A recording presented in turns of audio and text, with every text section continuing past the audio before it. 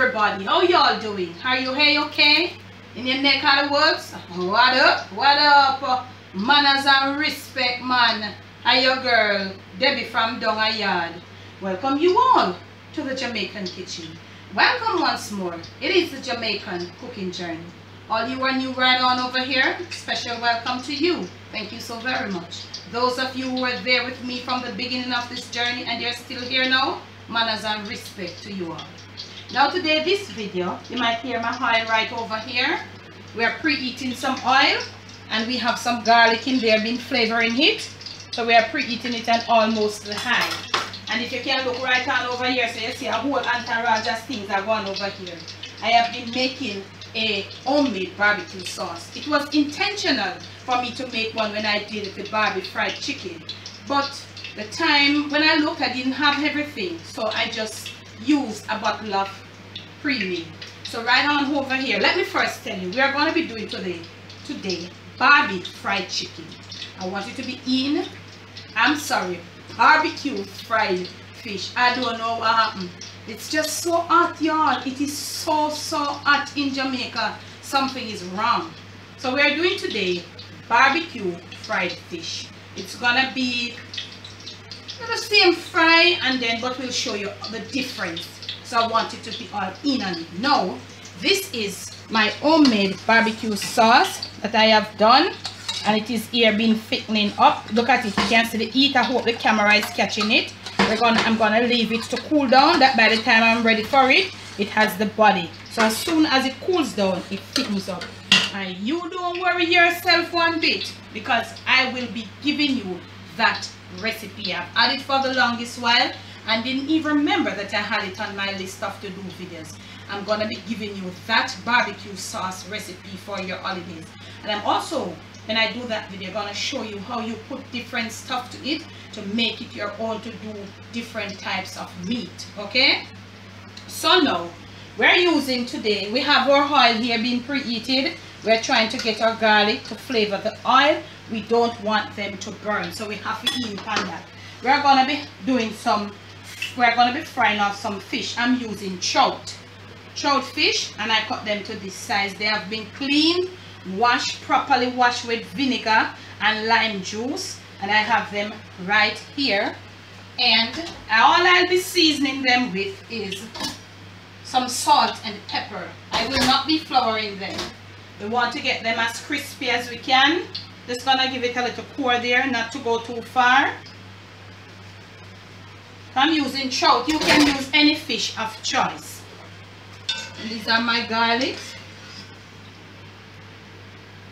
Okay, so the garlics are out and all that. So I'll just be properly dried. They must be properly dried, and all I'm going to be seasoning my fish with today is just a little salt and pepper. Let a little go down right in here, but be careful, as remember, so the fish are being born enough. So use your fish of choice, properly dried fish, oil properly heated, and we are going to use the oil pan the meat almost to not fully oil, because you know you fry fish on medium. We want them crispy as possible. We want to check what is happening in the oil, and this look like it can go on. Don't crowd your pot. Do not crowd. We are going to be frying them like 2 pieces at a time in this size pot in a Jessie. So we want them fried. And remember, you're going to fry them until they are crispy. I have my water over there, and my water is over there, because you know I use my water to absorb this fishiness of whatever. This piece here, look at it. So you know you put this right here, and you gently, don't let the bones catch you. You put this one, give this one another pour at the side here. They're tall, they were tall enough. So if you realize, look at this now, I sliced them. So there are some tall fish. So you've got to know how to fry these though, else they'll break on you. You've got to fry them until they release themselves on one side. Then you turn. So we are going, it's like almost like deep fry. Be careful, you see what just happened. Almost like deep fry. So we're going to be frying those off. And when I'm ready to turn, I'll come and show you how you're to turn these fish. You want to keep them all crispy firm.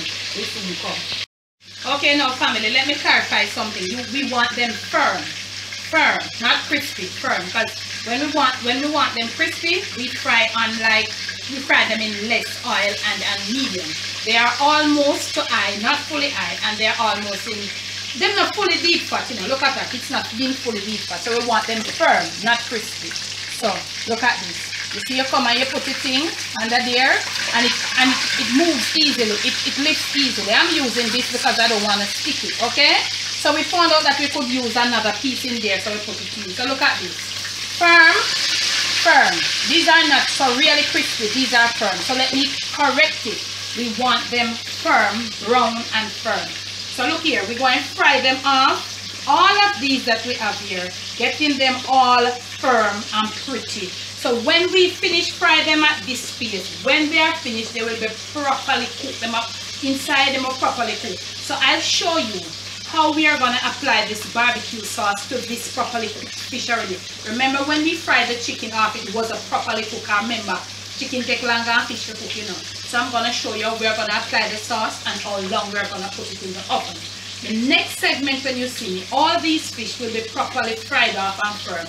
We'll show you how to apply the barbecue sauce, show you the temperature at what you must put it in the oven, and the designated time for it in the oven. We soon will come. Okay, now family, the fish is been all fried off, and look at how you have it. You see them firm. They are not all that crispy, but they are firm, heads and all. Okay, if you want your fish head, nice way to enjoy it. Now, trout is not a very firm fish. It's not a firm nature fish. So I'm telling you, if you're using your firm nature fish, it will be even better.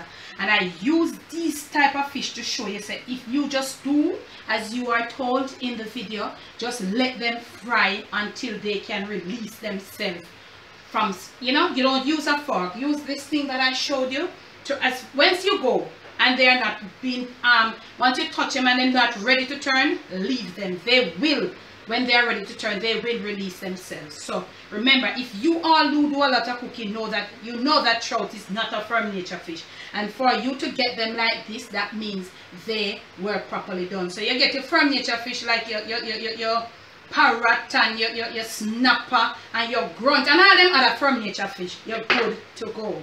Okay, I have my casserole inside my oven. We have preheated our oven to 170, and I grease my casserole and put it inside there, and I have it like that. It's greased. What I want to do now, I want to look at the consistency of the homemade barbecue sauce. I made it, and I left it in my deep freeze to get cool down. So look at it. Perfect, that's how we want it. Prettier than even the one that we had there for the chicken. Now wait, let me get right in on this with you. You want to come now, and you're going to be using your brush. You're going to be basting your fish. I'm just going to show you one or two pieces. You want to take this nice thick barbecue sauce, and you want to coat the fish here from side to side, from corner to corner, from the east, from the west, from the north, and from the south. Let me show you. So you want to be coating your fish. If you can't get on the inside, try put your brush on the inside. You're in on it, camera girl. You're going to get a little messiness on your hand, but nothing wrong with that. And your food, yeah, look bout. Your hands must be clean. Your hands should be clean. You're looking about your own food. So, it's going to take a little time, but I'm just showing you.